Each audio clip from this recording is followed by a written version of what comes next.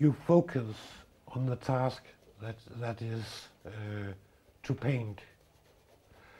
You can get so a deep depression that you can't do anything. If you can focus at your task and then follow it, the depressive thoughts can flow out in the creative process, and then you can feel better. And when you do that, it's life to paint. My name is Preben Madsen, and I've worked here for 13 years. I have been a patient here too for many years.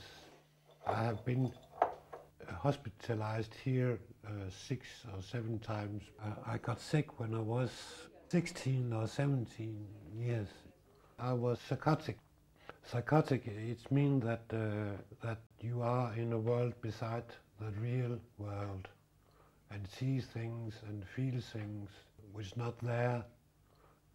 Most I have heard voices, but when I see things, I've been in that state of mind where I thought that my arm was changing and the colors of my arm and hand, and I could see my hand in another way.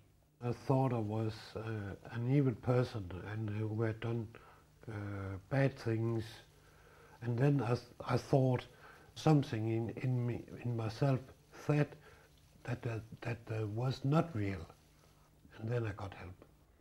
The Kunst Museum, attached to the Aarhus Psychiatric Hospital, has been treating patients like Preben Madsen for the last 30 years.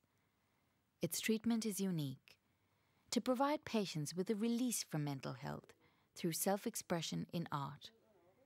Patients even have the opportunity to exhibit their paintings.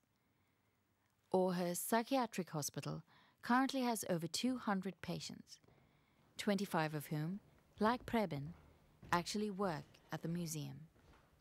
It's not a treatment on its own to paint, but it's very good to combine the things, to combine medicine, conversations, anything else you can find in the psychiatry system for helping you, and combine it with, for example, painting, making music, making poetry or whatever. The expression is very important in itself.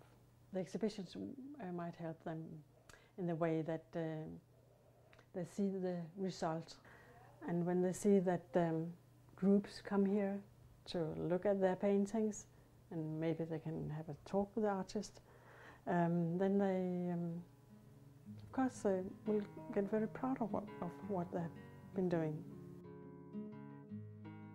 My goals are to express more of my inner world, and when you do that in the art, in the painting, you solve something of your inner problems by getting outside yourself. That creative process is very important for both persons who have mental disease or not. That is a fundamental need you have to express. Natasha Omar, reporting from Aarhus, Denmark.